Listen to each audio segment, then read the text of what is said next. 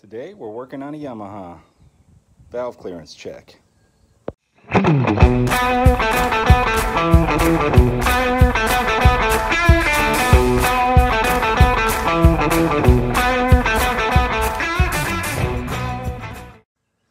Hello my friends, and welcome to Tom's Tinkering and Adventures. Today I am working on a good friend of mine's 2012 Yamaha WR450.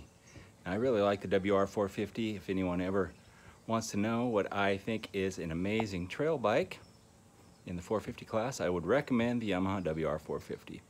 Tim has had this 450, I think he bought it new or newish.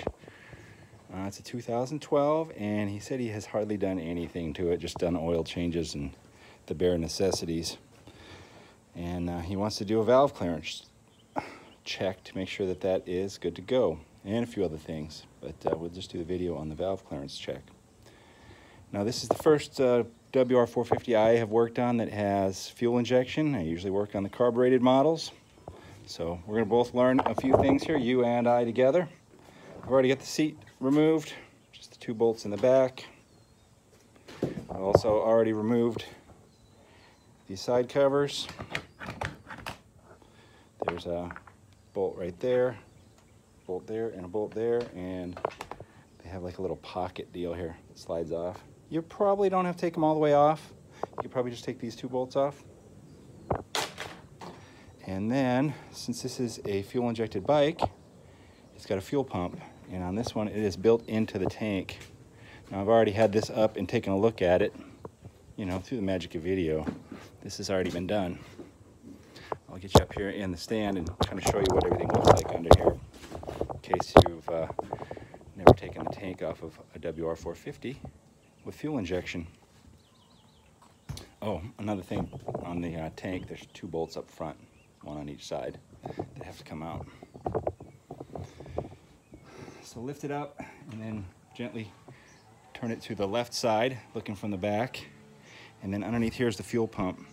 Now there is a white plug that goes straight up underneath, and then this black plug which is plugged in right there. That's probably your fuel level sender. And then here's your fuel line that you have to remove. Let me see if I can get you zoomed in. Hold this with one hand, zoom in with the other. Probably not. Let me try it here. There we go. A little bit of zoom action so you can see a little bit better. So these are all pretty similar on fuel injected bikes. Usually this has like a clip or something that you have to pop off. I haven't looked too closely at this one, but this orange clip pops off in one form or another. There we go. And then the whole thing comes out. I don't know how well you saw that. Apologize. But they have little, there you go.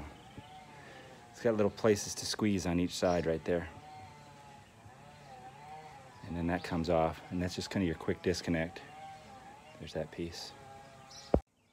All right, so I'm already pretty happy. The last Yamaha I worked on was kind of a pain in the ass, I gotta be honest. It looks like they've changed a few things, and you got a much easier access to the valve cover. I used to have like a mount that went on the top of the valve cover you had to take off. So anyway, before we go any further, I'm going to show I have removed the spark plug lead, and I pulled it out and snaked it over onto this side over here. And I've removed this breather hose, which is right here, kind of shoved it out of the way. This plug, which is, I don't know what it is. Maybe it's for hooking up a tuner or something. That kind of sits right in here. All you got to do is pry this up a little bit, and that pops out. And then I also have removed this wire plug that went up and around over here. Let me reroute it for you, show you where it went. So that went up and around over here. So I unplugged it and then pinched the little plastic bits here, pulled it out. So now we have pretty unfettered access, I guess you would say, to the valve cover. I'm not sure if I'm gonna have to remove this bracket, but if I do, it's only 2 bolts. There's one underneath right here, and then similar on the other side. So that may or may not have to come off to get this valve cover off. But it looks like we may be able to sneak it on by. So I'm going to loosen these two up and we'll see what happens. Valve cover is off. I did end up taking the bolts out of that bracket. It gave just a little bit more room and it came right up out of there. Nice easy access in here. So now you want to align your cams at top dead center.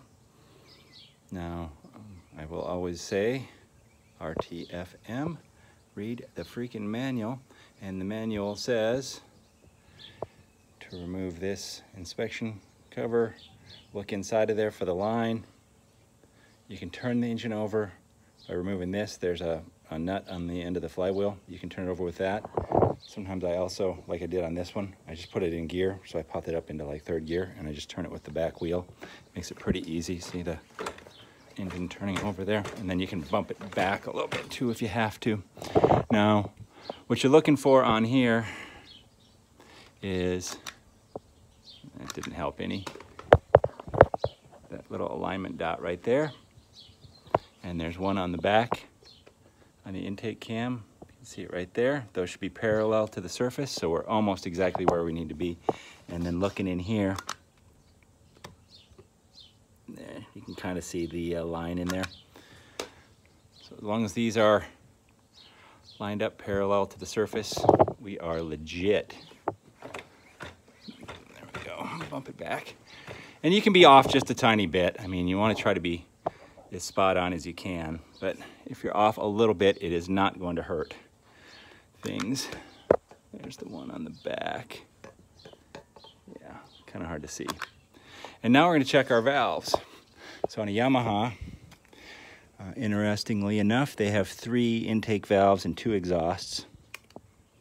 So we'll check the exhaust first. Oh yeah, right here, see that little nub sticking out? That's your automatic decompressor.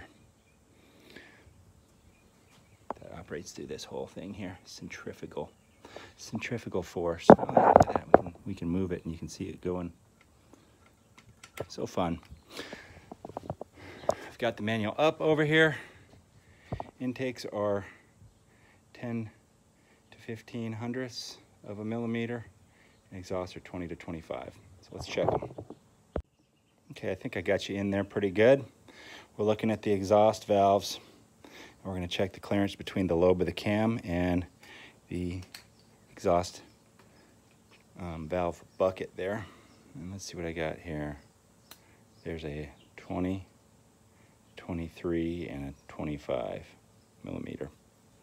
So we will check with the lowest one first. So you always want to check to see that you have clearance with the lowest one. And we do. And then we will go with the highest one next. If the highest one doesn't fit, or even if it just barely does, we're already good because we've already beat the minimum. There you go, and the maximum one doesn't fit. So basically what I like to do is try to find out what it is. So we already know that it's 20.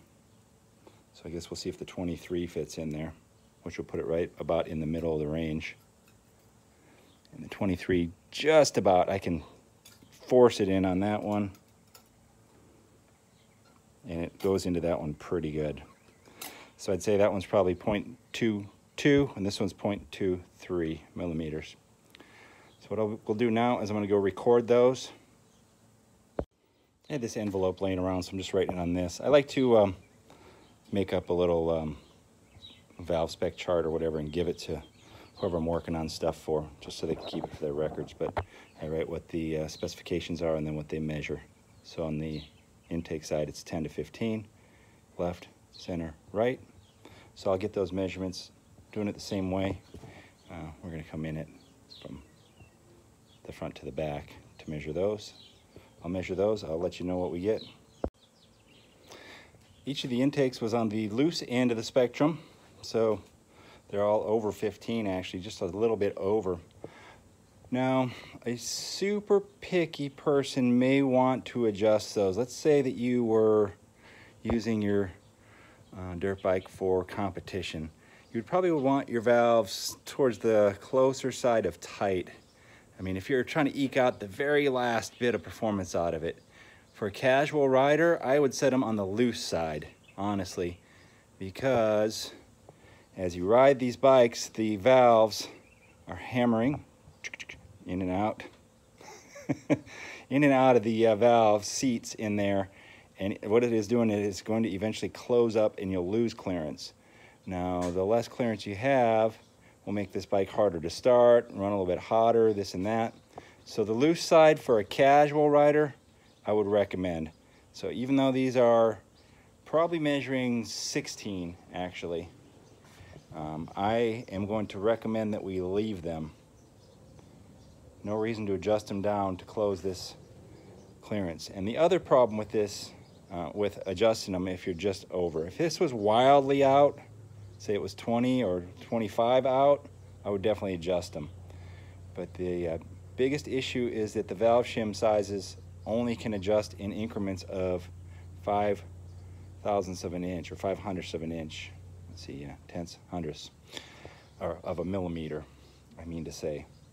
So if the valve shim that's in there is, say, I would just throw out a number, 200, and I throw a 205 in there to close up the gap, then we're going to go from, you know, the high side down maybe to the low side, or closer to the middle, or closer to the bottom. So if these are measuring at 16 and I add 5 to it, then it's going to be at 11. So it doesn't make sense to do it for the casual rider. And I got to apologize. I was expecting to possibly do a valve adjust here. I like not having to do the work, but I make these videos so that people can see how to do the job. So now you know how to do a valve check. And this is something I highly recommend to people if you aren't feeling like a super competent mechanic, but you're willing to do an oil change and you know, brakes and that sort of stuff, and you have a dirt bike like this, by all means do the valve clearance check. It's not hard to get to this point. And if you check them and they're good, then all you got to do is put the cover back on, hook the wires back up, put the tank back on, and that's all stuff you should be able to do. And that'll probably save you, I think my buddy said they were going to charge $125 or $150 just to do a check. And then they were going to double it if they had to do an adjustment. So if you get to this point and it needs an adjustment, well, you could call up your good buddy Tom's Tinkering Adventures. You need to, call up on one of your other riding buddies, and likely one of them is willing to help you out if you're not competent. But to get to this point, all you need is a basic set of hand tools and a feeler gauge set, and being able to read instructions or even watch some clown's video online. So just doing the check, very simple. Doing the adjustment, a little bit more involved, but honestly not terrible. I can understand if you're not comfortable taking pieces of your engine apart. You have to remove the cams to get to the valve shims and to perform the adjustment. So I can definitely feel you if you're not comfortable doing that. But to do a valve check, very, very simple on a dirt bike like this. Let me get things cleaned up a little bit and we'll bring you on back. So I went ahead and reinstalled the valve cover, breather hose, pushed this connector back onto this rail here, installed that rail, put this connector back up over here. Here's the spark plug lead. I'm going to be changing out the spark plug, flush and drain the coolant and the brakes front and back as well. That's for me. No reason to make a video on that. Oh, my hat's always crooked. All right, so there you have it, the basics of doing a valve check. And like I said, I was hoping to do a video on valve adjustment, but you know what? It's okay if some of this mechanical stuff feels like it's out of your league, because not everyone is comfortable at the same level as everyone else. You know, I honestly don't want to get my hands in and do heart surgery, and a doctor might bring his car over here for me to work on, or his motorcycle. So it's understandable. But don't be afraid to pick up your tools and try something you haven't tried before. Just always have an out, have your buddy's number on standby, let them know. And if you need to, have some refreshing beverages standing by. It always makes it a lot easier. If you're digging what I'm putting out, give me a thumbs up. Leave a comment down below if you would. I'd appreciate it. I like the feedback. Let me know what I'm doing right or what I'm doing wrong. And don't forget to click that subscribe button if you haven't already. Thank you very much for watching. Get out there and find your adventure. Adios.